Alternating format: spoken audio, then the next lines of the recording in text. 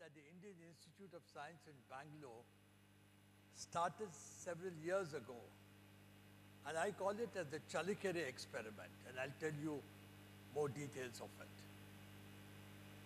It is basically on training teachers at a center that was formed when the Institute of Science celebrated its centenary year in 2009. But before that, let me tell a little bit about myself. I started a school when I was in class 5 at my grandfather's house in Mysore. And I taught the subjects that I learned that day in my regular school, and in the evening I conducted this school. And the children that came to attend this school was the neighborhood children. I had two students in the first year, and then it went on to 8 students by the time I finished my standard 7. I particularly remember the Independence Day of 1965, when my grandfather gave me 5 rupees so that I could celebrate the Independence Day by buying stationery and pencils and rubbers for my students.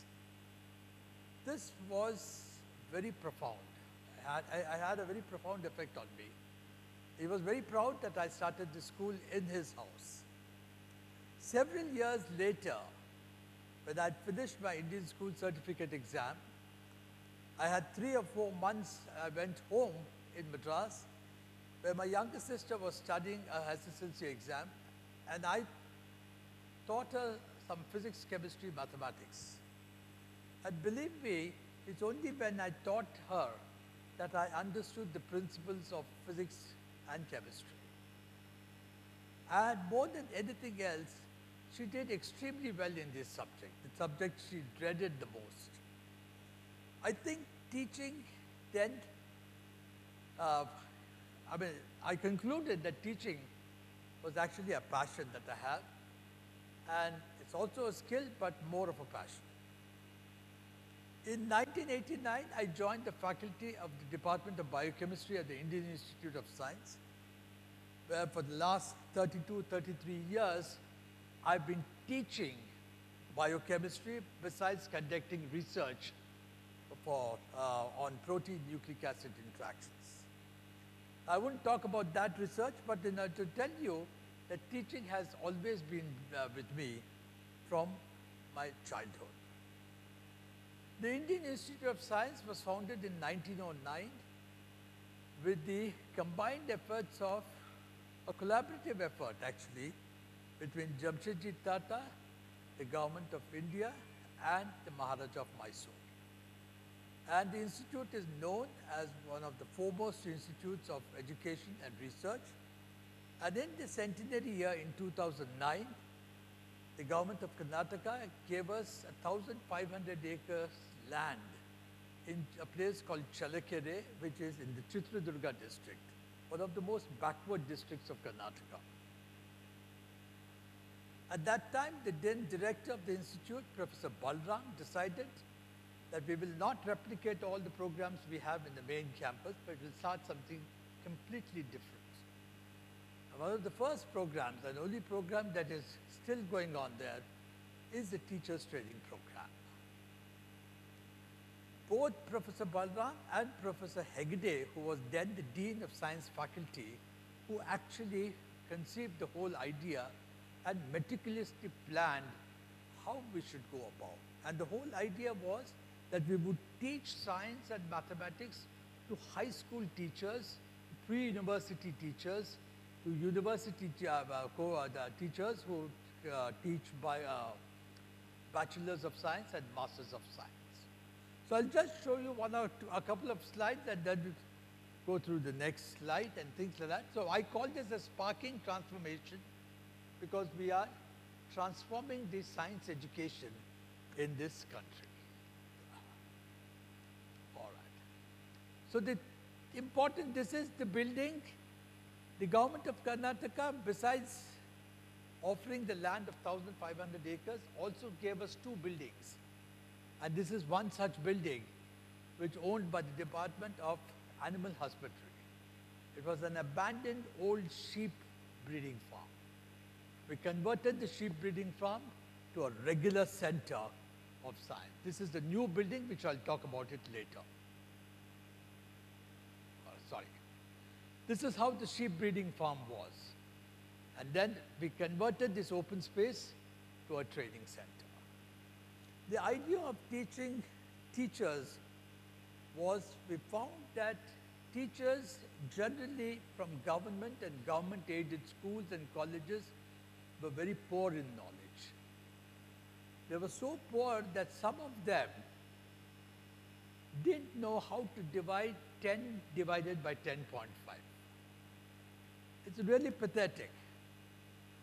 It is not only in Karnataka, we now found in the last 14 years that we get teachers from Bihar, we get teachers from Andhra Pradesh, we get teachers from Odisha. The general the distinguishing feature of these teachers of government and government-aided schools is extremely poor. They're very poor in knowledge. And therefore, I think this idea that we should teach teachers was a fantastic idea. And remember, on an average, a teacher anywhere in this country teaches about 100 to 120 students per year. And therefore, when we thought that we would teach teachers, it would have an amplifying effect, a ripple effect as it were. And this is what we have been doing for the last 14, 15 years, and I'll just tell you a few things about what we have done here. All right. Besides the 2 buildings that the government of Karnataka gave us, they also gave us 32 residential quarters, which are shown here, for example. This is the one. Oh, sorry. This is the one. How do you do the pointer? Pointer is not working. So this is one of the quarters here. These are the 32 quarters. We had a small dining hall, we had a kitchen, and very dedicated staff. The then Secretary of the Karnataka State, Amlan Bishwas, was very, very supportive of these programs. And the government of Karnataka helped us in establishing some of these centers. We started the glass blowing section, a workshop.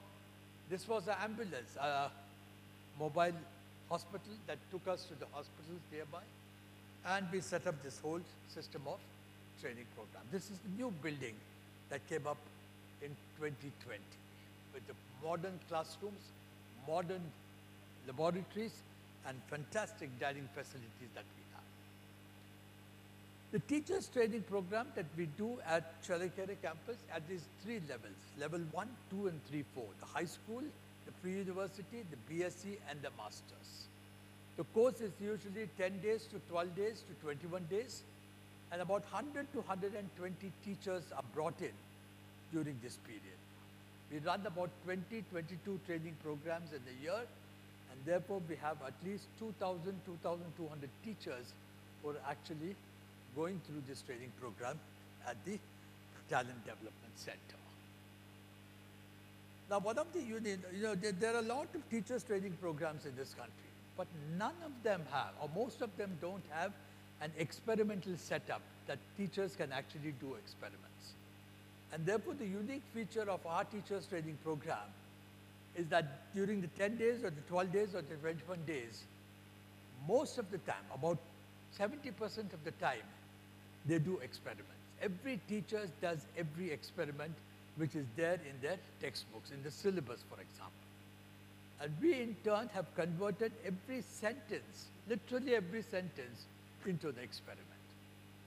So you explain the concept by actually doing the experiment. For instance, the Charles law, the Boyle's law, the Gay-Lussac's law, the reaction order, molecularity of a reaction. Oxygen comes out, carbon dioxide is taken by plants. They're all done by experiments. And every teacher does this experiment here.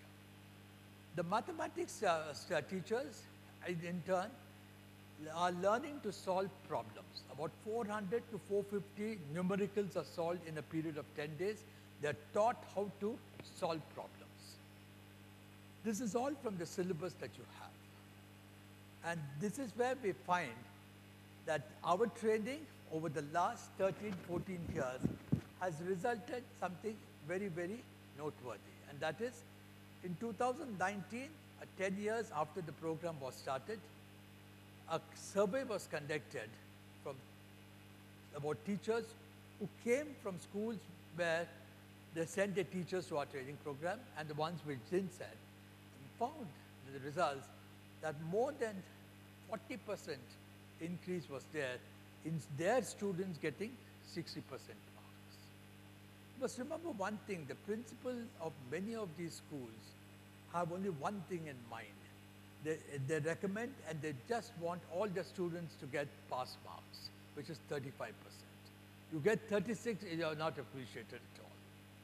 And that is where the TDC has changed the mindset of many of these schools, saying that 35 is not good, but your students can get 60, 70, and 80%.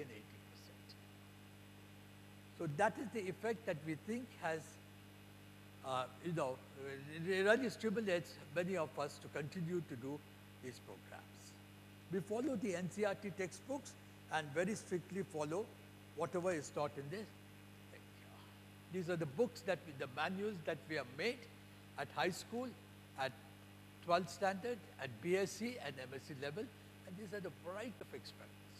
You just learn about the theory about these experiments in schools, but to come and do these experiments is the thrilling part of it. Most of these instruments have been designed, innovated in the institute, in our Talent Development Center, and now in turn we have made these, we have found entrepreneurs to actually make this and then give it back to the schools so that their experiments can be done. But tragically, we found that many of these schools who have taken our kids, the principal has just kept it on the top of the roof. They have never brought it down, and the students or the teachers have used these experiments at all.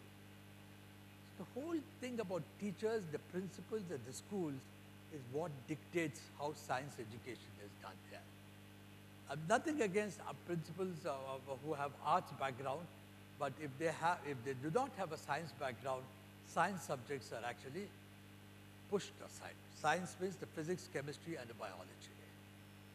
And this is the tragedy that we have, and we are trying to do this. And I think in Karnataka, we have done about 25,000 teachers training at our center. Initially, it was the government of Karnataka, and now we have the government of Orissa, Bihar, Goa, who send teachers.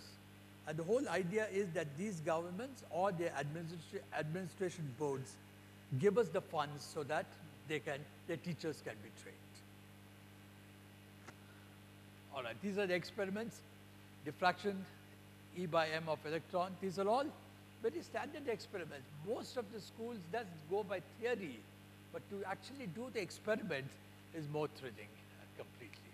The one exclusive sign of thorough knowledge is the power of teaching. And I think this is the principle, the philosophy behind the Talent Development Center.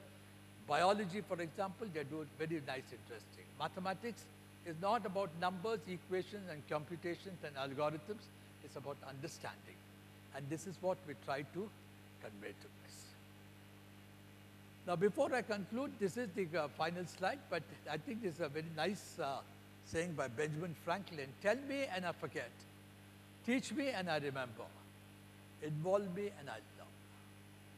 So the philosophy of the Talent Development Center, before I say this is the end, just pause for a moment and think that if one teacher teaches 100 students on an average, I think my strong recommendation is that every state in this country should have one or more Talent Development Center, that more and more teachers are taught, and we have this amplifying effect, the ripple effect as it were.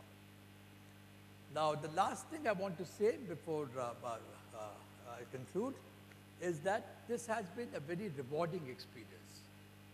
All the staff of the Institute of Science actually go to Challakere, which is about 230 kilometers, and we actually teach and come back here. We have never got other teachers from other universities and centers, but the idea now is to expand this. And more than anything else, private firms through corporate social responsibility have funded. The HAL has given us this whole building, equipped it with equipment, buildings, laboratories. CSR funding has been a major thing for us here. And in 2015, when Prime Minister Modi visited the institute and he heard about this TDC, he told the secretary who was sitting next to him that I would like to have this TDC in almost every state, although that has not happened at all. And then the central government took over the funded the TDC, a program called Pandit Madan Malviya Mission for Teachers and Trade. It's very important that people recognize that knowledge imparted by the teachers is most important. And that knowledge, for a long time and still now, is low, and therefore we need to improve the teacher's knowledge, which will then excite, stimulate students to do and take up science. So I'll stop here and thank you very much.